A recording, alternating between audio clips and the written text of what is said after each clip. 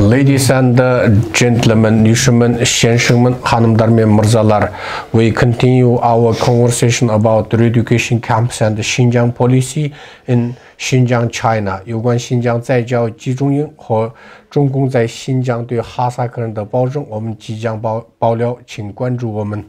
Қытай компартиясының ондағы қазақтарға жасап жатырған қорлық, зорлығы және аталмыш қоныс лагерлері және басқа да теңсіз саясаты туралы арызды қабылдаймыз. Бізбен бірге болыңыз. Ал ақсақал, арызыңызды бастаңыз. Мен Қазақстан азаматы. Баймалдылы, атым Дүйсен, 1954 жыл туылғам, 4 айдың 20-сы Қытайда.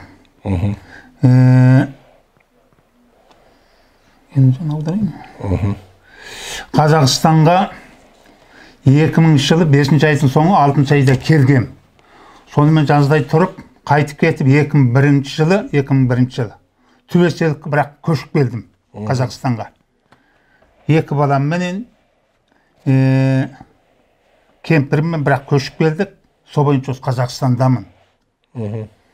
Ал енді менің арыз беру себебім мына Қытай Халық Республикасында енді мына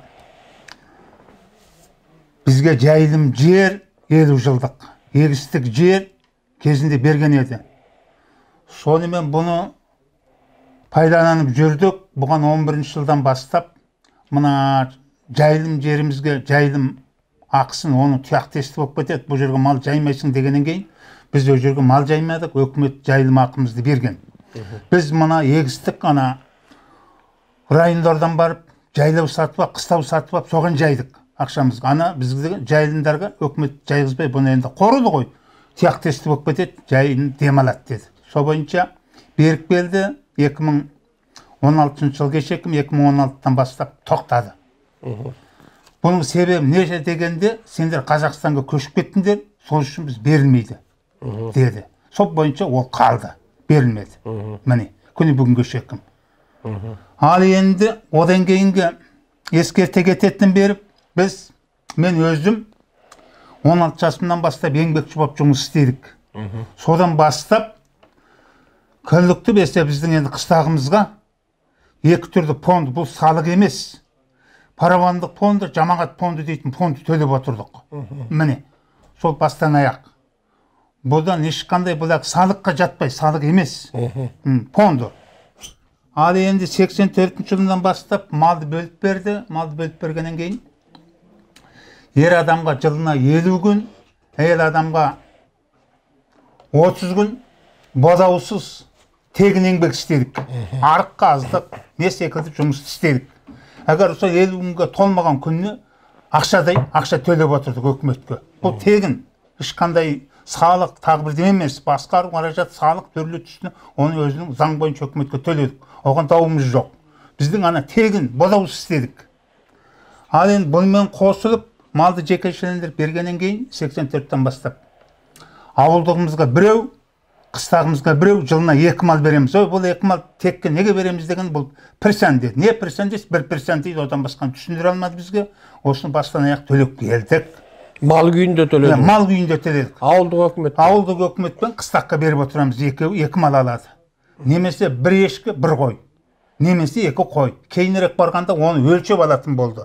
Пәленбай келеуден төмен бас алмаймыз, кішкене пәленбай келеуден жоғар, пәленбай келеуден деп оны чек қойып, сөйтіп алып отырды, бастан ақылын беріп отырды. Ол малдар сатама не істеді? Оны өздері ауылдық істетеді, сояды, көжеғаты қылады, ауылдықпен қыстақтың есебі кәдірлеріміз енді бастық. Осындай болды. Сонымен онда осындай істеп айланып келдік.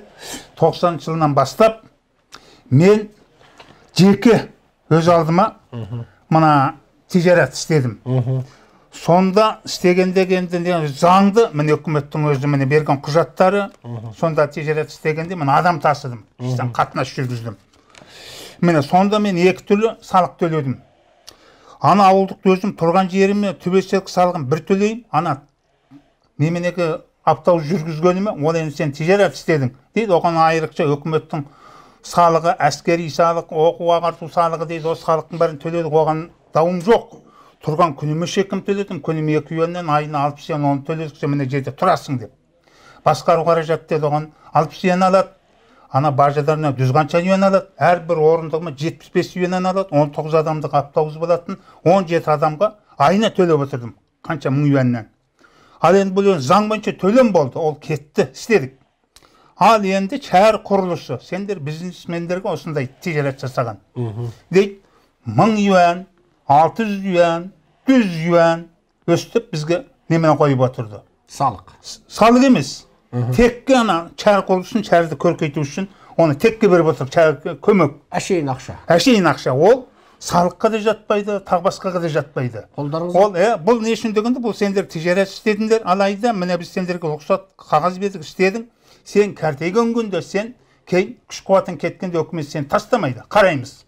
Мына ақшаңды әуел бәлемпай өкімет байыған кезде өзіңе қайтаруымыз да мүмкін. Деді, осы секілді ақшадар төлегіміз. Міне сонымен енді отырмыз. Бұл бір, енді бірі мына өзі 2014-15-тен кейін мына Қытайға бару біздің қалды. Екі кіші әкем қайтыс болды, әкемнің інісі, бірге туған. Кәгуат Әбілқайыр, Қабдырақпан Әбілқайыр. Кәгуат деген кісі әйелімен қайтыс болды, шешеміз Әкүн деген.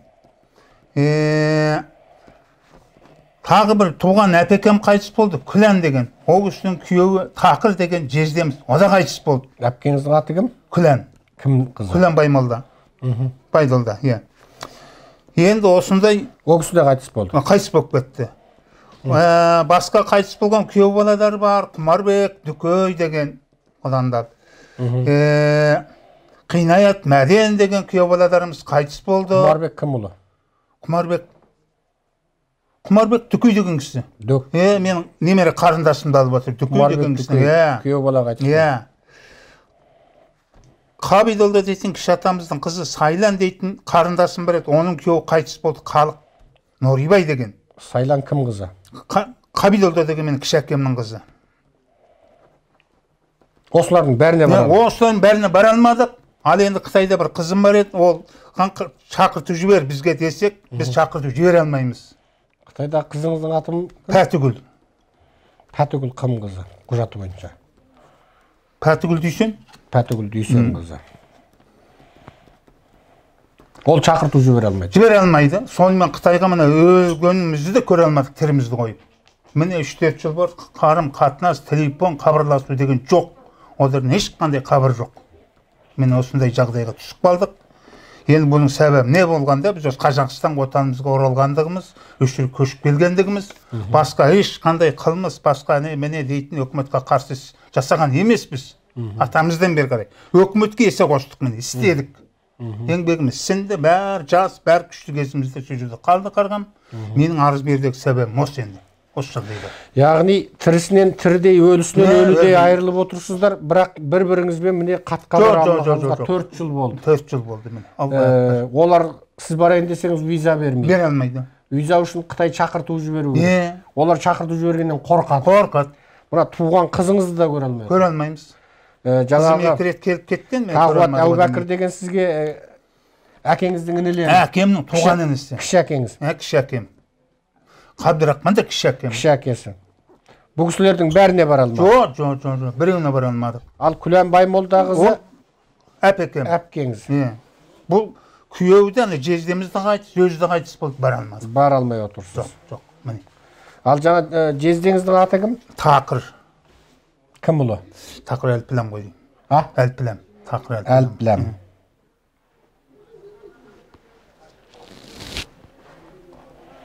Тақыр Әлпіләм ұлы. Ол кісінің де қайтыс болуына бара алмадық. Қайтыс болғанына бара алмадық. Күйеу бала Құмарбек Дүкөй қайтыс болды. О да немере қарындасымды алып отыр. Бара алмадық. Сайлан Ғабидолла. О да немере қарындасым. Бара алмадық. Оның күйеуі қайтыс болды, Қалық Норибай деген. Бара алмадық. Ал негізі ақшаңыз жеткілікті, барып келді, денсаулығыңыз жарап тұр. Денсаулығым жарап тұр, барып келер қаражат бар. Амал қанша соланы. Қытай билігі сөйтіп екіге бөліп қойып отыр. Мынау сіздің енді сол кезде істеген тижарат істегендегі өкіметтің заңды берген жеке кәсіпкерлікпен айналысу туралы куәліктер. Жеке куәлікпен айналысу туралы куәліктеріңіз. Мен әрқандай тижарат істесең болады деп бергендегі. Ал мына куәлігіңізде сол жаңағы жеке кәсіпкерлікпен айналысу туралы Құмыл қаласында берілген куәлік екен. Сіз сонда Құмыл қаласында кәсіпкерлік істедіңіз? Не Құмыл қаласында кәсіпкерлік істедім 90 жылдан бастап. Автобус жүргіздіңіз? Не автобус жүргіздім? Жекеменшік болып алдым. 19 адам. Иә. Мынау куәлігіңіз не куәлік? Мынау енді бұрын Мұңжизан дейтін заң құрылды, соны істедік. Пенсия куәлігі екен ғой мынау. Иә, сондағы түйшужың дейді. Иә, сондағы. Ал пенсияңыз бар ма қазір? Жоқ, маған бермеді пенсия. Ал мынада түйшужың депті ғой. Ол тошпадық қой біз оған. Анда тегінде сол уақытта берген немені ғой. Немене? Немене? Бізге енді халық штатсымақ болып айылып тұрған айлық қой, қалып тұрған сол кезде. Жоқ, былай жазыпты, қараңыз. Сіздің атыңызды жазыпты міне. Мынада Дусу Байи Маула депті. Қараңыз, Шыжи Жауфи Неншен. Сіз әгі парабанға тапсырдыңыз ғой. Сол бүйтіп жазыпты. Қызметке қатысқан уақыты 74 жыл 11 айдың 8-і депті. Осы кезден бастап ақша тапсырды дегенде, оның ақша тапсырған уақыты 25 жыл депті. Яғни сіз өзіңіздің пенсияңыз үшін 25 жыл бойы пенсионный фондқа ақша аударды деген куәлік. Жаңағы сіздің бұрынғы қызмет істеген орныңыз Құмыл қалалық қатынас транспорт мекемесі деп жазыпты. Мұңжизан болған. Жоқ, мына жерде Күйінжан деп жазыпты. Қатынас транспорт мекемесі депті. Ал бұл куәлікті берген уақыты 99 жылы 8 айдың 26 күні деп беріліпті. Мұнда таңбаларыңыз басылған. Бұл жерде пенсия пұлыны теңшеу ахуалы дейді. Қараңыз. 74 жылдан 80 жылға дейін 2060 юан деген. 80 жылдан 87 жылға дейін 3000 юан деген. 87-тен 93 жылға дейін 4270 юан деген. 93 жылдан 99 жылға дейін 5178 юан деген. Пенсия куәлігіңіздің. Ал оны сіз соны тапсырып отырдыңыз, олар төлеуге тиіс. Ал мына куәлік сіздің неменеден оқыдық қой. Кәсіби толымдылық туралы. Мынау сіздің жер туралы, жеріңіз, жекеменшік жеріңіз туралы, жаңа коллектив жерді көтереге алу туралы жер. Бұны жаңа қытайшасы мен ұйғыршасын қосып жазыпты. Ал мына куәліктеріңіз не? Олар куәлік емес, бұлар жөн таныстыру қағаз. Басқа мына құжаттарыңыз бар ма? Ал онда біз енді осыны аударайық. Жеке куәлікті беріңіз. Енді сіз мен ағылшынша бастаймын, сосын ары қарай жібереміз. Today our visitor is Дүйсен Баймолдаұлы. He born at China and immigrated from China to Kazakhstan. Now already get Kazakhstan citizenship. And he born at 20th April 1952. And his Kazakhstan ID card number is 0302471155. And he said that he writes his appeal letter that my name is Baymolda Duysen, Kazakhstan citizen. Now I'm living Kajumukan 44, Kojban little village, Kokbektu village, Karatal county, Almaty district. And he said he visited China at the 6th May 2000, and after 1 year, 2001, he immigrated from China to Kazakhstan at all.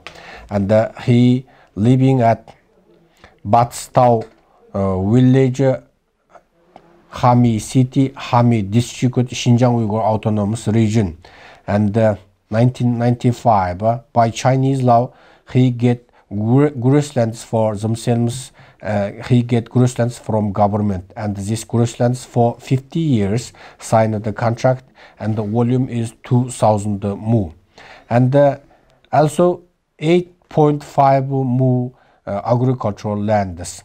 And from 2011, Chinese government didn't allow them use these grasslands, and the Chinese government almost confiscated these grasslands for themselves, and they get back these grasslands from the old Kazakh nomads hand. And these grasslands which Mr. Duysen get is 2000 Chinese mu. And after the 2011, Chinese government paid them 4 years grassland payments, pasture payments, and it is paid for 4 years. And after 2016, the Chinese government stopped the pays them the payment, no any. And ол ақысын қанша алып едіңіздер? Цифрын жазбапсыздар ғой. Неменеге? Жайлауда ана 4 жыл алып тұрған кезде қанша төлеп едіңіз? Адам басына 1700 яннан беріп отырдық. Қанша адам? Мен 4, қабыл, үлкен 8, біз 10 неше адамбыз екен. Нақты цифрын айтайық. Кісі басына 1700-ден, е? 1700-ден. Мен өзім 4 жан болдым о кезде. Біздің қабдыл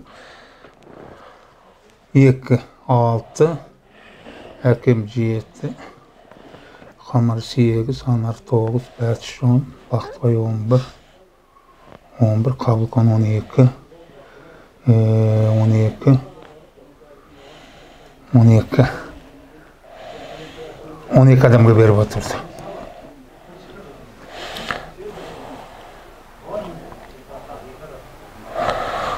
Жылына. Ал енді юанмен есептегенде 1700 көбейтілген 12, 20400 алып отырыпсыздар. Міне. Екі атаумен шүйген үлкен үйіміз мұна көзде бір бөліп отырды, And this 2000 grasslands, Chinese government, every person pay 1,700 Chinese yuan, and in his family 12 persons, and every year Chinese government paid them 20,400 Chinese yuan. It is almost. Сол жерде тағы бір іс қақпты. Міне жерде. Міне төртеуміз бар ғой. 4, мына бақты 2, 6, жетеумізге гәне берген жоқ. Қалған жетеуміз қан жақтағылар алып жатыр. Келмей қалды емес. Енді соны.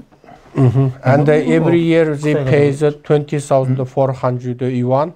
It is almost 3,400 US dollars. And because they immigrate from China to Kazakhstan, Chinese government stopped the pay for the 7%. And another person who living in Kazakhstan, living in China, already get it. But they stopped the pay for the Kazakhstan who immigrate from China to Kazakhstan. And this money is almost every year 3,400 US dollars and didn't pay. And by Chinese law and international law, these grasslands 2,000 mu, 2,000 mu in hectare.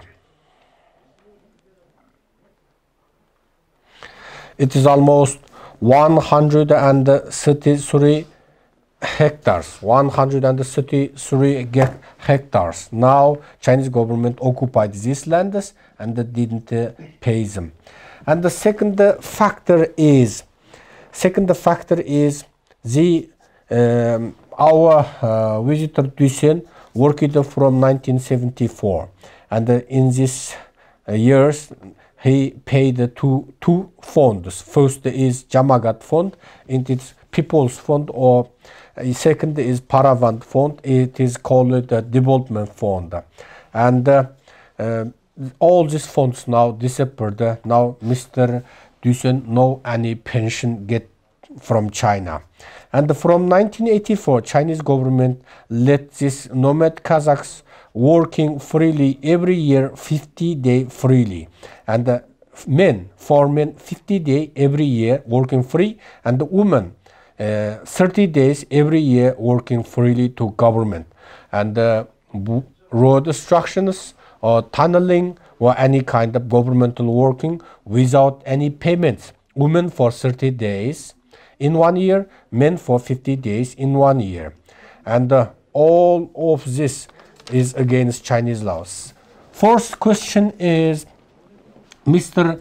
Dusen said now 4 years he lost all his family members and relatives in China. 4 years, no any connections, no phone calling, no any social media watching each other, and no any visiting each other. All his family members, relatives in China, they don't know each other, dead or alive, and they can't attend their funeral or they can't attend each other's wedding anymore.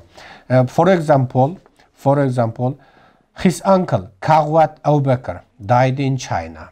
his uncle, his father's brother, died, and Mr. Dusen said he didn't attend his funeral.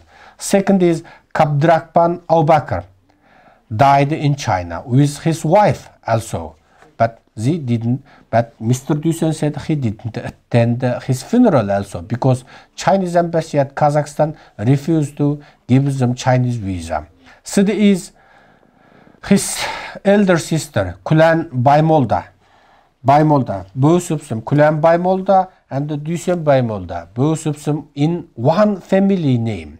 All of them in one family name, Kulan Baymolda and Dusen Baymolda.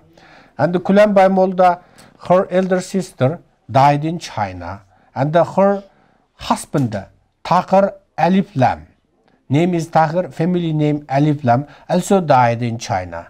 And Mr. Dusen didn't attend his funeral also. And after then, his brother-in-law, Kumarbek Dukey, also died in China. Mr. Dusen said he can't attend his funeral. And after then, Sailan Kabidullah also died. And all these relatives or family members, now they don't know each other. And they can't attend the funeral or any kind of wedding or anything. They lost each other. Even Mr. Dusen's daughter, Patigul Dusen, name is Patigul, family name is Dusen. Now she living in China, and Mr. Dusen said she didn't call each other. Father living at Kazakhstan, daughter living in China, and they don't know each other, no any information, because Chinese government stopped it.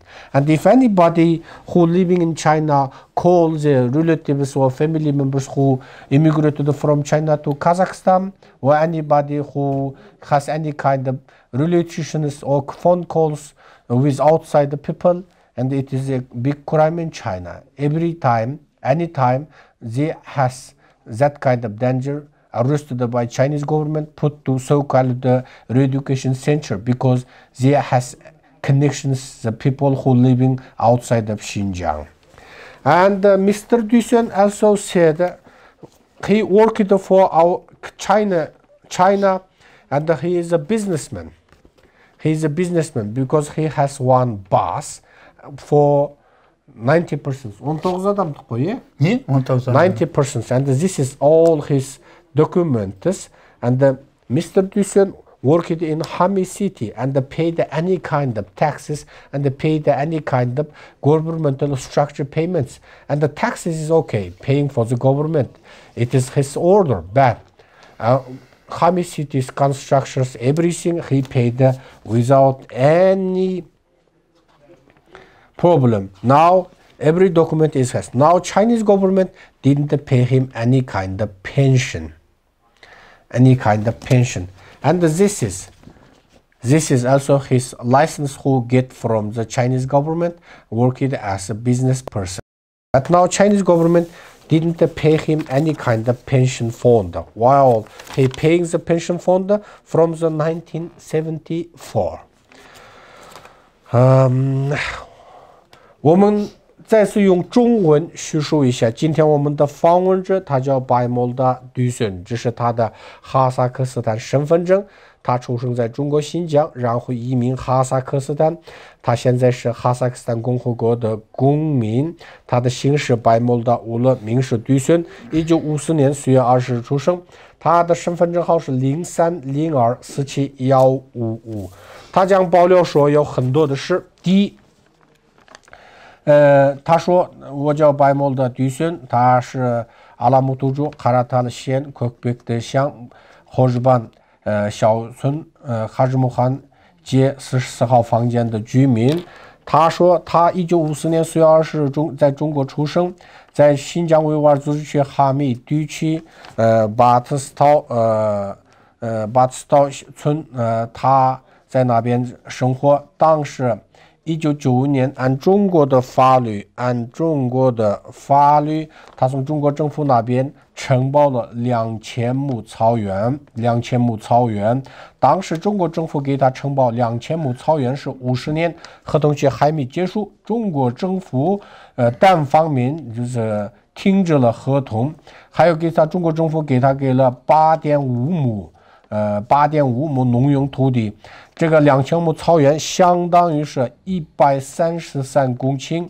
可是中国政府2011年单方面这个种植合同，说是禁止让他们在这个草原上放牧。可是中国政府骗他们说要给他们发这个草原补助金。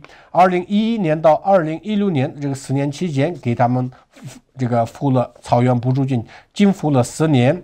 2016年以后，他们就突然停止了，等于是骗了他们。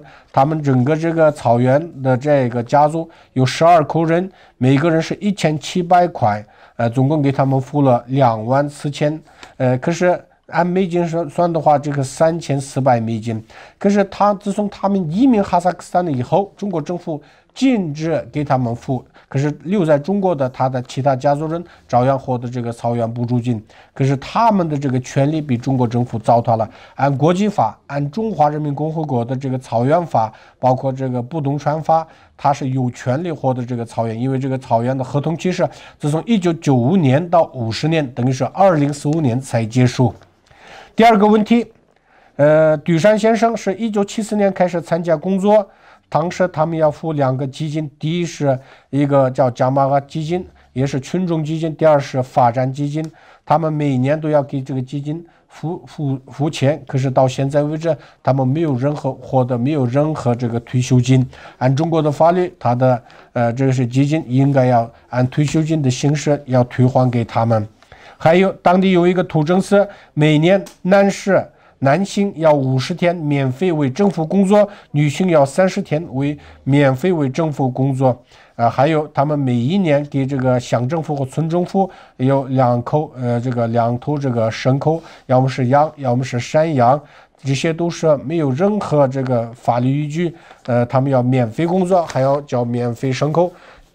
尽管这样，中国政府还是剥夺了他们的权利。还有一个问题，杜山先生他已经失去了他们的所有家族人和他们的成员，不知道他们的失死失活都已经4年了。这个4年以来，他们连自己的亲生女儿都没法见到，也无法他们通过或者社交媒体或者这个电话彼此要这个通话的权利都被中共糟蹋了。比如说他的女儿帕特古杜孙生活在这个新疆，可是都已经4年了，他们父亲和女儿没法彼此通话，也没法彼此访问就是对方的国家，因为中国驻哈萨克斯坦大使馆禁止给他们付这个相关的签证。还有一个问题，他的这个叔叔卡瓦奥巴克在中国去世了，杜山先生无法前去参加他的葬礼。还有第二个，他的叔叔哈布德拉班奥巴克也去世了，也没办法前去参加他的葬礼。包括这个哈布德拉班奥巴克叔叔的妻子也去世了，没法去参加。还有一个他的亲生的姐姐库兰白莫的，因为这个杜山白莫的和库兰白莫的他们是同一个家族人，他们的父亲都是叫白莫的，一个家族人。亲姐姐连他亲姐姐去世了，杜山先生心里面很恼火，因为连他亲姐姐的葬礼都没法前去参加。包括他的亲姐夫塔赫阿里普兰，就是塔赫阿里普兰也去世的时候，他没前去参加。还有一个他们的这个弟媳妇库马尔贝都可以去世的时候也没去参加，包括他们家族成员包括他的堂妹塞朗卡比多拉去世的时候也没法前去参加。这些都是他的家族成员的一部分，包括他们的喜事丧事，包括他们的葬礼。杜森先生他说他有足够的资金，也可以付这个路费，也可以把这个签证费他都可以付。他的经济能力就是客观的有经济收入，可是他已经失去了4年，不知道他在中国留下的所有的亲戚和家族人失死失活，无法得知，也没法彼此参加对方的喜事或者葬礼。这是一个中国的一个这种事，让这个杜山先生无法理解。